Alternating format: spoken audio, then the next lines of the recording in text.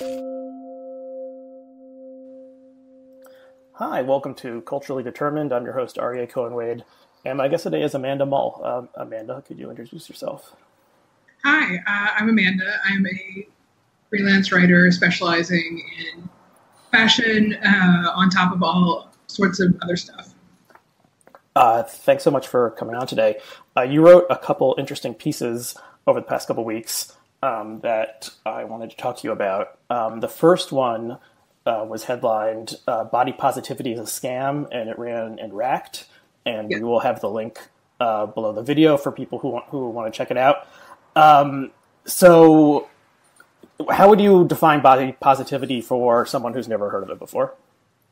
I guess the contemporary definition of it that the article sort of contends with is the idea that it is somehow a political statement to feel good about one's body, and to encourage others to feel good about their bodies, no matter what their level of adherence is to sort of contemporary beauty norms and standards. Mm-hmm. So I guess I've learned about this term in the past, 5 or so years. Mm-hmm. But you write that it had its origins in a actual political movement in the 1960s. Yes, body positivity is sort of one facet of the larger, more radical fat acceptance movement that started in the 1960s, which was also, in addition to the idea that loving your body, no matter what it is radical, also engaged in activism of other sorts, anti-discrimination activism, anti-capitalist activism. So it was essentially a mindset that body positivity then was a mindset that had also some action tied to it that was not simply internal. Mm-hmm. Okay, so why is it a scam? Well, because the brands stole it. It got turned into a scam over the course of the past decade or so, I would say. In 2000, I believe it was 2004, that Dove, which is a Unilever company, collaborated with Ogilvy and Mather, which is a giant advertising firm. It started with a photo exhibit in Toronto of women photographers, which then eventually grew into what is now known as the Dove Campaign for Real Beauty, which most people are probably familiar with, even if they don't realize that's what its name is, which took the concept of body positivity and coupled it to a soap brand. And they're essentially... So the most iconic of these ads were the ones where it's women who seem to be not professional models, like real women, as are sometimes in ads, and they're all wearing matching white or off-white underwear, and their bodies are not the type of typical bodies that you would see in a advertisement of women wearing underwear. Yes, those are most people, even if they haven't watched the video components of the campaign. The campaign is run for 10 years in different facets. Have probably seen those ads in magazines, on billboards. They sort of, they run the gamut from, slender white women to slightly less slender, slightly less white women. All wearing, matching sort of neutral underwear and declaring that all of the people in the ad are beautiful. And then and it's important to remember, especially in 2006, that message did read as sort of subversive to a lot of people, because the average consumer was not as aware of image editing as they are now, was not as aware of the cultural conversations around beauty standards just were in a really, really different place than they are today. So it struck a lot of people as sort of refreshing for a brand to even acknowledge that the beauty industry was largely negative toward women. in its messaging up to that point. So the first ads garnered a ton of attention and positive press. So Dove went on to create, numerous additional phases of the campaign that included videos and that all went viral, I believe. And I think the most recent phase of it was Dove creating a bunch of different shaped bottles for body wash. So, like, some were tall and slender and some were short and round, which sort of demonstrates to you this entire idea has been sort of turned into a nonsense game by the advertising industry. Yeah, that caught a lot of backlash online. It's maybe the first part of this campaign that really everyone was kind of in agreement, at least online, that this was a giant miscue because, it was like, so here's a pear-shaped, body lotion or soap container, but then, some of them, like, there's a reason that, like, containers maybe have, like, a slight hourglass shape, which is so you can hold it when you're in the shower. It doesn't, like, slip out of your hands, and, right. like, it'll stand up. And they're all sort of uniform for, like, product merchandising reasons, for, like, stores to put them on shelves in an organized way in a specific space that they reserve for a particular brand.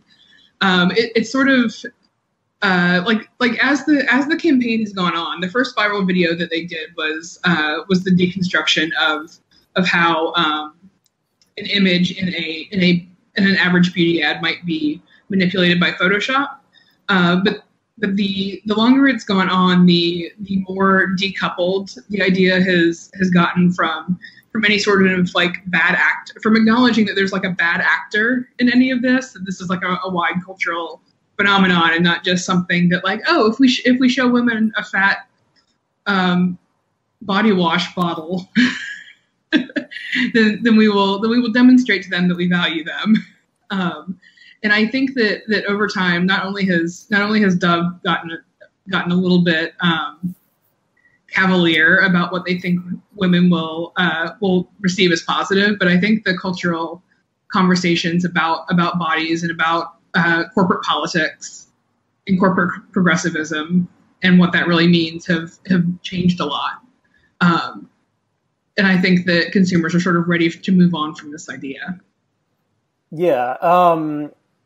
Yeah, I mean, it's interesting, and I remember when the first part of the campaign came out, or at least some of the early stuff, my then girlfriend, now wife, was, like, positive about it and thought it was reflecting, so it did seem to be, like, or at least it could be taken as a kind of more genuine, like, attempt to, like, do something good that wasn't just selling, soap. But maybe they've run out of ideas, or maybe the conversation has moved beyond them.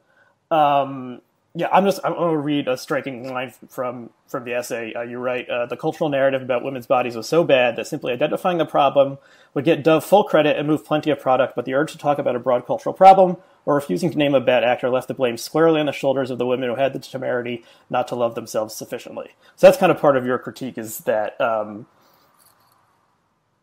you're like who is the villain, as you mentioned earlier, and is it just other brands saying it's just, if you don't love your body, then that's your own fault? Right. Yeah. The after that initial Dove ad, which sort of did put the blame on beauty companies for how they've been manipulating images, all of Dove ads after that, and not just Dove, but a lot of the companies that ran campaigns that were inspired by the response to the Dove ads, have sort of adopted this, like, view from nowhere in their point of view, which goes ahead and acknowledges that the way that women view themselves and the way that women are encouraged to view themselves is a problem. But just identifying a problem isn't helpful if you're not going to acknowledge how any of that came about or why it came about. So if you're not willing to name a bad actor, if you're not willing to unpack exactly how cultural structures affect women, which brands are not willing to do, and brands shouldn't be the people doing it in the first place, But if you're going to go down that road and not name a bad actor, then who's at fault except for the women who should feel better about themselves? The women who feel badly are the only humans participating in this problem as far as this viewpoint goes. Right. So okay, so a brand is not gonna identify like a villain, because sometimes the brand itself is the villain, and right. And so it's probably not a good way to sell your product. Who are the villain or villains in your opinion in this story? I mean, most of the bad cultural phenomena that we're subject to are sort of the result of a combination of capitalism and cultural misogyny and patriarchy, and racism, because a lot of times those things intersect. Poverty is often tied with being overweight. Being a person of color is often tied with poverty, which is then also tied with being overweight. So we punish people for having larger bodies because we as a culture, we hate poor people, we hate women, we hate people of color.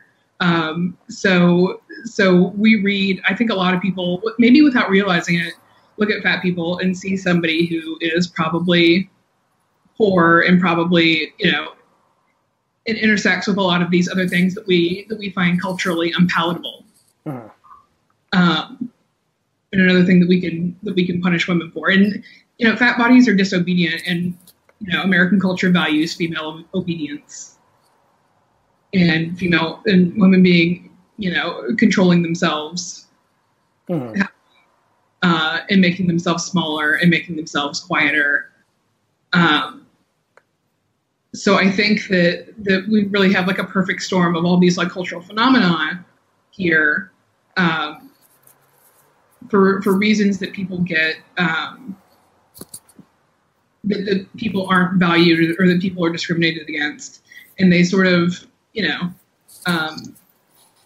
they sort of all dovetail into how we react to people with different bodies, whether that's gender or race or class.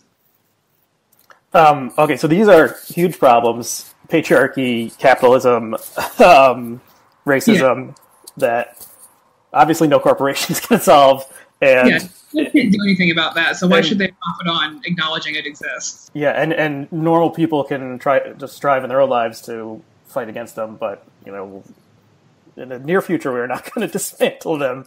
Do you think that the body positivity movement, divorced from the strictly corporate advertising branding angle, is a good thing for women to see better representation of their bodies, or someone who has a similar body on, like a billboard or something like that? I think representation is important, but I think it's a first step. Because the real problem is that people are treated differently because of the bodies they live in, whether it's the size of the body or the color of their body or the gender of their body, their gender presentation. Ultimately, people feel better about themselves when they feel like they're valued as humans overall, and when they feel like they have equal opportunities and equal treatment when they go into a job interview or something like that. So I think representation is important. It's important for people to see different kinds of people doing different kinds of things. Ultimately, what determines how somebody experiences the world is how people treat them, in day-to-day life, and how the body in which they go out into the world helps determine that. So until there's some sort of actual change in how, in any of the dynamics that intersect with this, I think that representation is only so much until there's some sort of meaningful change.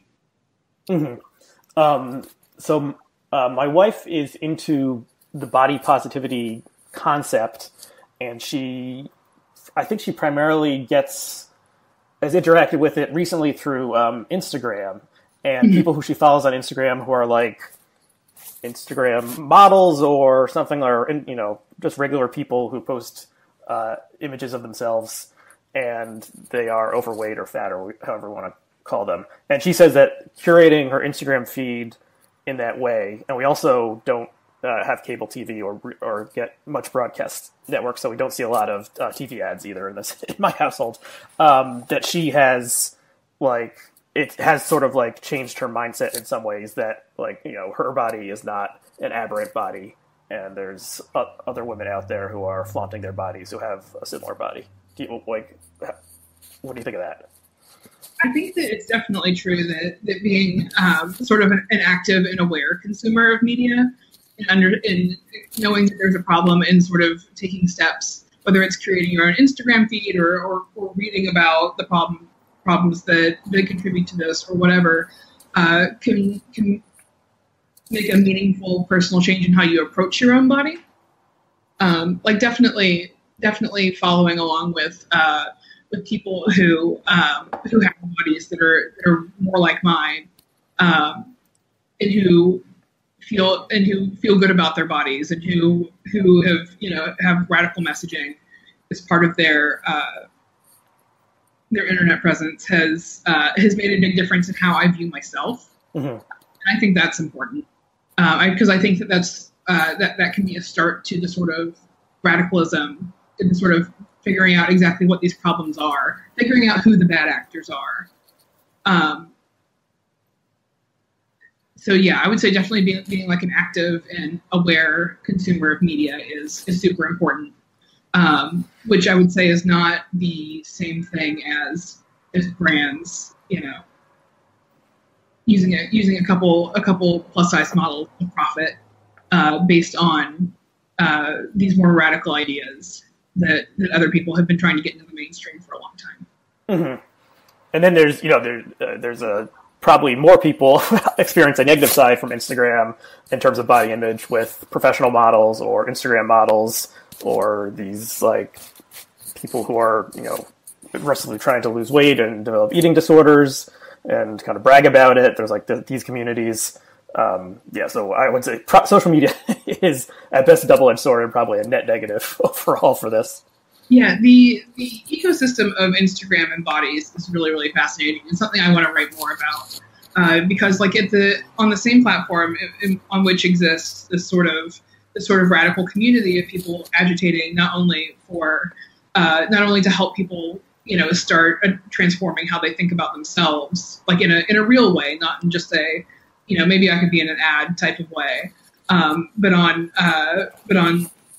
locating the people who are the bad actors who have created this. There's also this flip side to it that is the Instagram wellness community, which is sort of like a dismaying place as far as I'm concerned, because there's a lot of people who seek out that content who are genuinely interested in feeling better.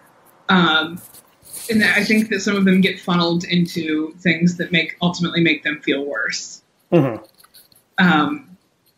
Because the cultural messages about what you have to be in order to feel better are so bad in certain sectors. Yeah, and I wonder if there was this op-ed piece that ran in the Times a couple months ago by a woman whose name I don't know exactly how to pronounce, something like Zeynep Tufekci, that was about how if you start watching YouTube videos that are pro-Trump, soon you start seeing alt-right videos, and then you're seeing neo-Nazi videos. The algorithm is programmed to show you more and more extreme things of what you're interested in. So I wonder if that kind of thing works in a similar way in this situation. Yeah, I think it does, because I think there are a lot of people who get to a point where they're sort of fed up with feeling bad about themselves, and fed up with feeling like they can't do anything about it, And culturally, our answer to that has always been to like go on a diet, go to the gym. If you don't feel good in your current body, or if you feel like people react negatively to you in your current body, then you should change your body. So I think that because that's so many people's first impulse of where to look, of what direction to look in when they are feeling bad about themselves, that the algorithm sort of does reward you for going in more and more extreme directions. And I think something about this ran actually earlier this week in Wired, about how algorithms can stoke eating disorders. For people who didn't necessarily have full-blown eating disorders to begin with. And it can help push them into that because of how algorithms, like you said, sort of encourage you on more and more extreme paths, the more stuff you consume. Mm-hmm. So I think that, Instagram is sort of a choose your own adventure. And if you get onto it looking for encouragement or information or non-dominant ideas about yourself and about how to change how you're feeling, and you might get lucky and get funneled into these more radically accepting communities, or you might end up with an eating disorder. Just depending on the first couple steps you take. Yeah. Which is sort of a wild thing to throw women into. Mm-hmm. And some who are like children and a ton of 13-year-olds and 14-year-olds who are just sort of figuring out how they might be able to feel about themselves, mm-hmm. like what their options are for the first time. And if you take a couple wrong steps, the algorithm has decided that you need to go to the gym 7 days a week, mm-hmm. And not eat anything, or only eat raw plant-based food or whatever. And it's an open community. People can post whatever they want, but the ways in which we encourage people down particular paths of thinking about themselves probably deserve some interrogation. Mm-hmm. Do you think that is your piece like an outgrowth of the feminist energy that has erupted around Me Too, or is it separate from that? I think it's separate from that. I think that we're at an interesting cultural turning point in a lot of aspects of feminism. How feminism affects sex, how it affects work, how it affects our relationships to our bodies overall, and of course our relationships to our bodies intersect with sex and work and all of those things. None of these issues can be completely untangled from one another. Like you can't untangle racism from classism, from sexism, from any of this. It's all one big knot. But mostly my motivation in writing this is, and actually what we were saying about Instagram sort of gets at it, is that I feel like we've reached sort of a tipping point on Instagram where ideas of wellness and ideas of body positivity have become so diluted and widespread that the irritation with it among just average women, among average media consumers, people who aren't even necessarily super keyed into the particular dynamics and ways that media and feminism have changed, are just sort of fatigued by all of this. Mm-hmm. So mostly it was motivated by sort of seeing that tipping point starting to arise, and it feeling like something that was some ideas that were worth like putting in one spot for that moment. Because I mean, the ideas that I'm talking about, that the Dove Real Beauty campaign is bad, and that corporations should get out of this, and it's condescending to women. Those are not like especially new ideas. People have been talking about that for a long time, mm-hmm. In a lot of places. But it just felt like we had reached like I said, a tipping point where enough women were sick of these dynamics that it was that it was a good time to bring it all up again. If we like had a letter writing campaign and a boycott campaign, and we like canceled the Dove marketing campaign and all the other ones, like what from the body positivity movement or whatever we want to call it, like what do you want to save?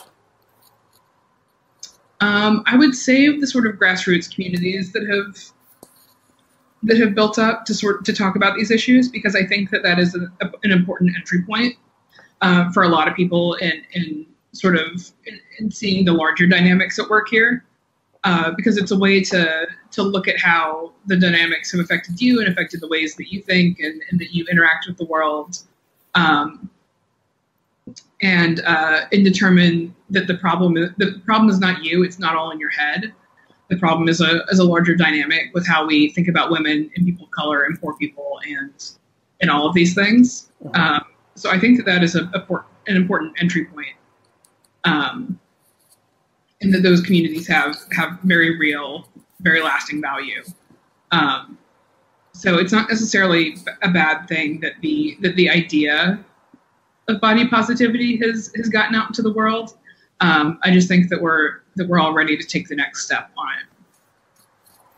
Okay, let's move to a second piece that you wrote that is kind of on a related topic.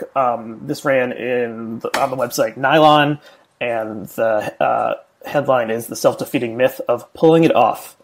Can you talk about this piece a little bit? Yeah, I write about a lot of stuff, like I said. My background, I've covered the high-end fashion industry for 10 years. And in the past 5 years, it seems to me that a lot of, fashion has always valorized thinness and unhealthy thinness. Like, fashion is not interested in anybody's health or anybody's well-being. Fashion is interested in looking a certain way that was determined a long time ago. And adhering to those norms, if at all possible. Fashion in some parts of fashion are extremely progressive, but a lot of dominant fashion institutions are super, super regressive. So, and it seems like a lot of trends, especially in the past 5 years, are sort of predicated on the irony of beautiful people wearing the clothes of the ugly.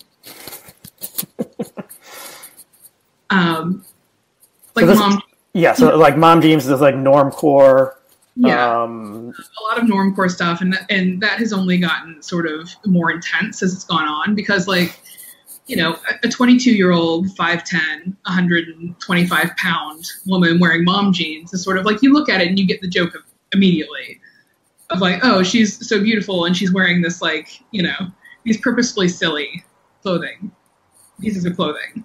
But if you look at someone who has a body type more commonly associated with moms, where's the irony? You lose the visual irony. So the acceptance of these trends and the ability to wear them in the mode preferred by fashion is entirely dependent on somebody being adhering as closely to standardized beauty norms as possible.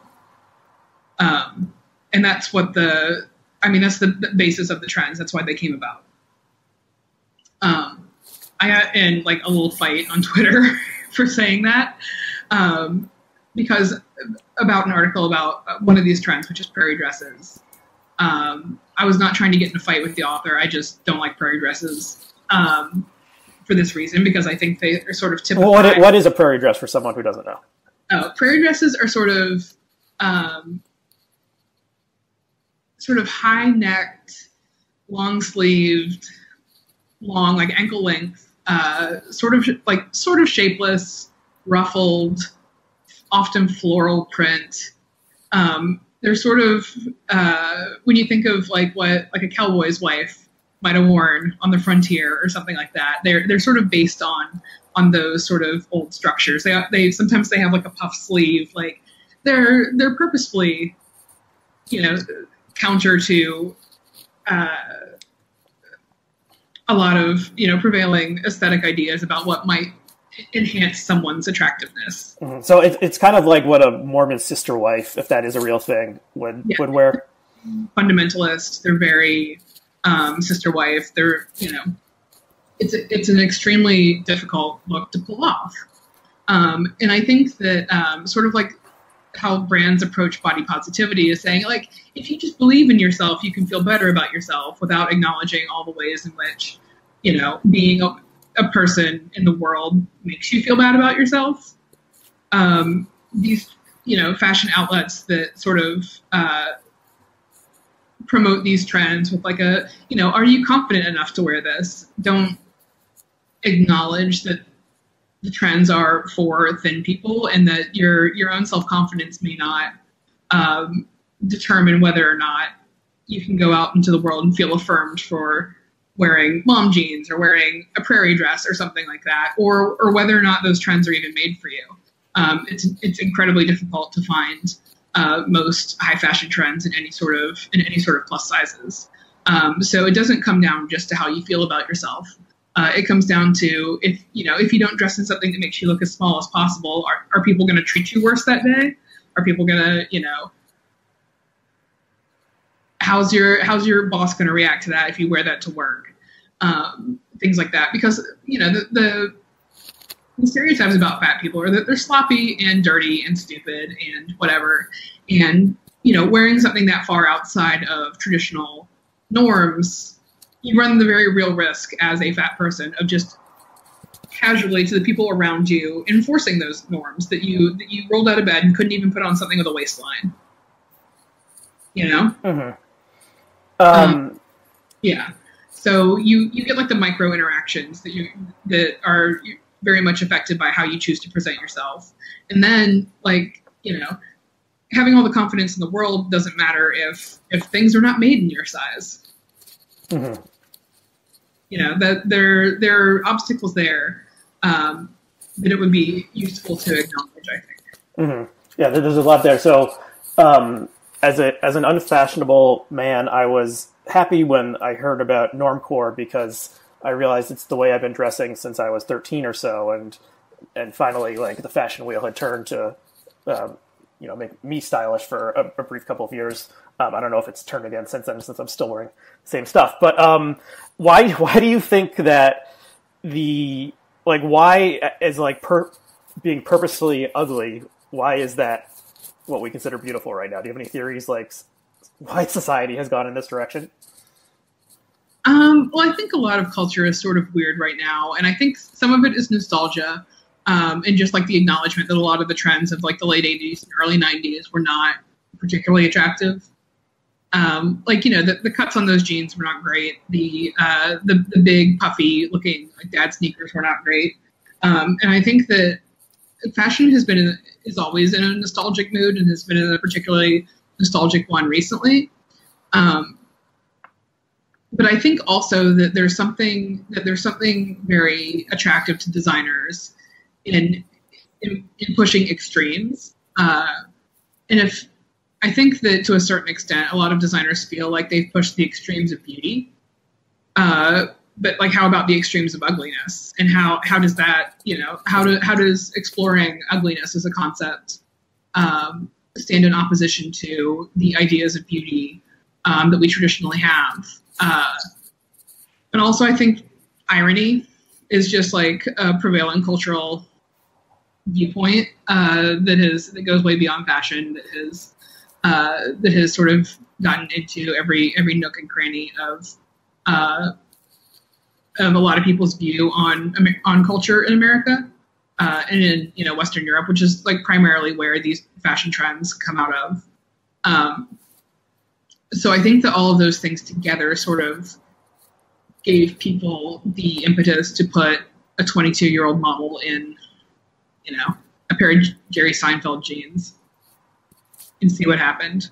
Right. So for people who don't know what normcore is, the first definition I read of it was like, it's what the kind of stuff Jerry Seinfeld wore on, in 1994.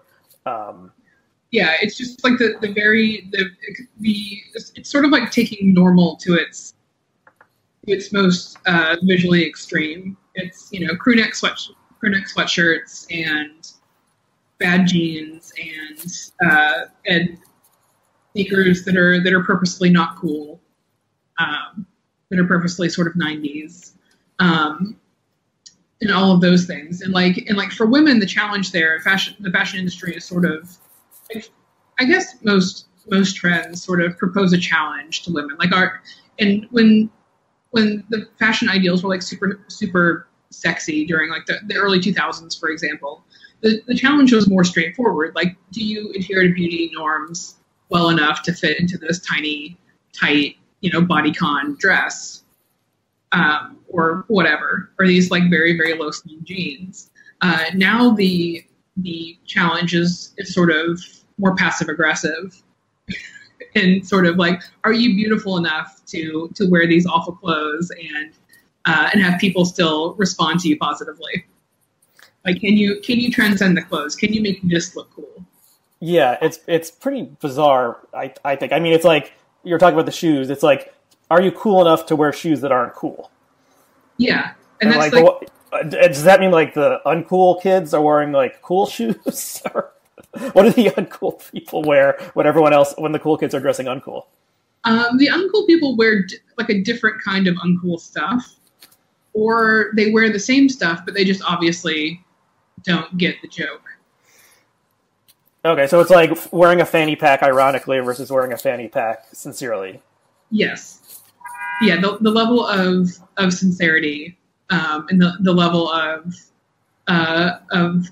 visual and aesthetic adherence to one set of norms or the other, whether it's traditional beauty norms or your adherence to the traditional aesthetic norms, as a person who spends a lot of time playing video games or something like that.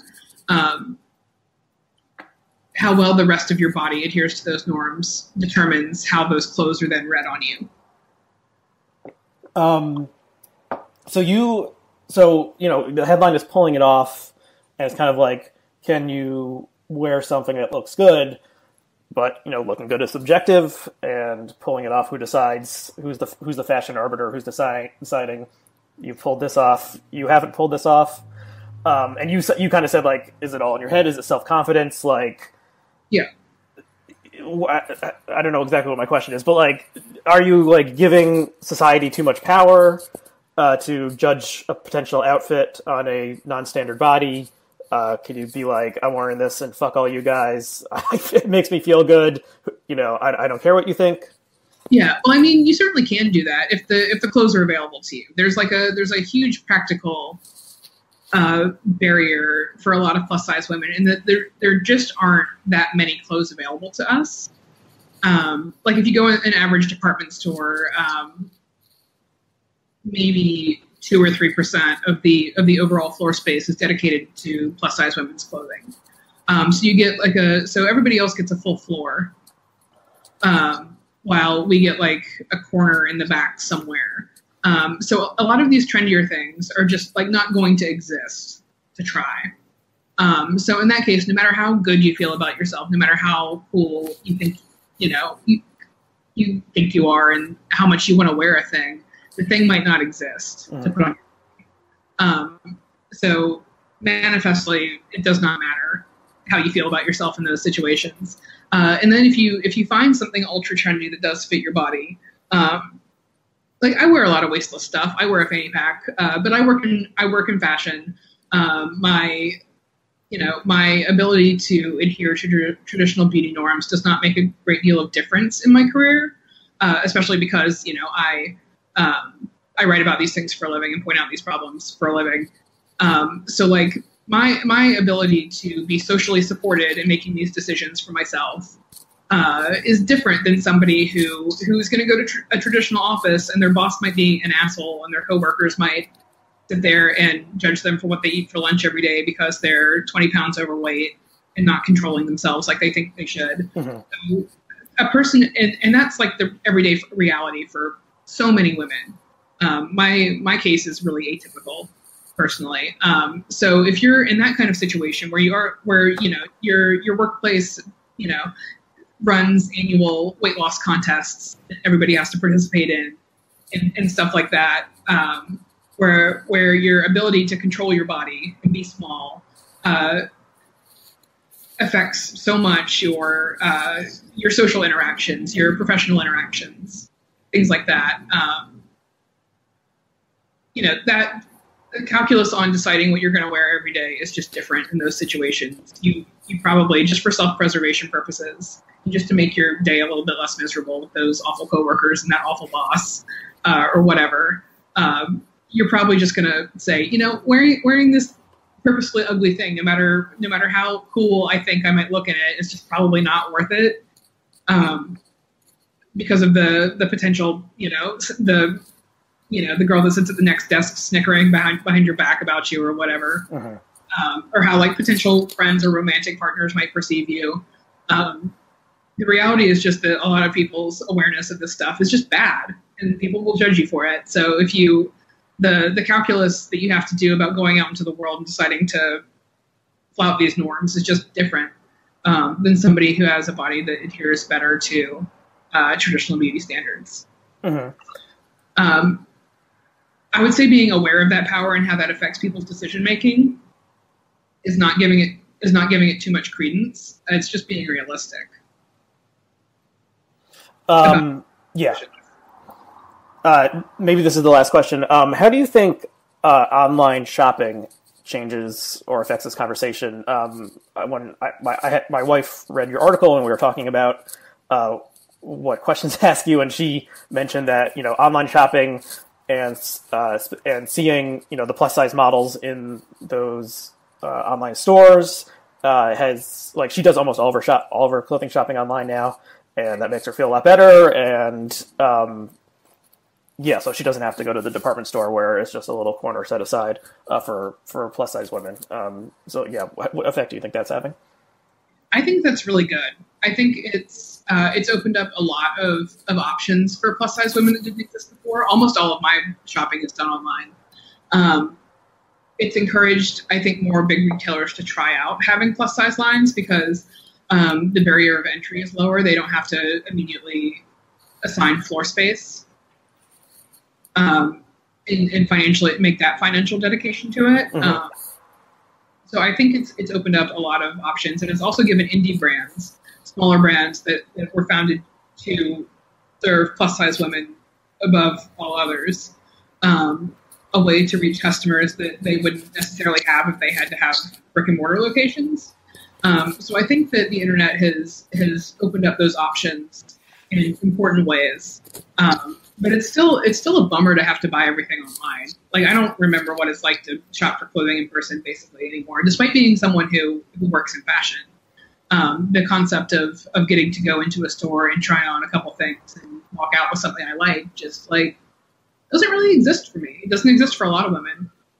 So I think that while the internet is important, the flexibility and the option of buying a thing in person, if one so chooses, is important, especially when like trying new trends, when trying stuff that hasn't been available for your body before. Instead of paying $70 or $100 for a dress and getting it shipped to you, and then having to pack it back up and take it to the UPS store if you don't like it, just the option of going in and putting a thing on your body and looking at it in the mirror and then taking it off and leaving is a convenience that a lot of people take for granted, that plus size women don't have the option of taking for granted. So I think the internet has been important, but the inaccessibility of plus size clothing just in person is still a pretty significant problem for a lot of shoppers, I think. Okay, do you have anything else you want to add before we wrap up? I would say that the overall point of both pieces is that the body you live in affects how you interact with the world. And I think that when people are even people who are sort of resistant to the idea of, sorry about the siren. Oh, that's okay. Even when the people who are sort of resistant to the idea of talking about size in this way, if you just back it all the way out to acknowledging that the body you live in affects how people interact with you, affects how you interact with the world. And that's just like the overriding idea that I think is important to apply to not only size, but, race, gender presentation, all kinds of stuff. Okay, cool. Thank you for coming on and taking the time to discuss your interesting pieces. If people want to find more of your work, where can they find it? Well, I've written a bunch of stuff on this topic for Racked in particular, but you can always find me on Twitter at Amanda Mull. I tweet everything I write there. Yeah. Yeah, I endorse your Twitter feed. It's very entertaining, and you have a very cute dog that you take pictures of sometimes as well, so that's a bonus. Yes, yes, please come for the dog content. If nothing else, I love taking her. So thank you, Amanda. Thank you to our viewers and listeners, and we'll see you again next time. Thank you for having me.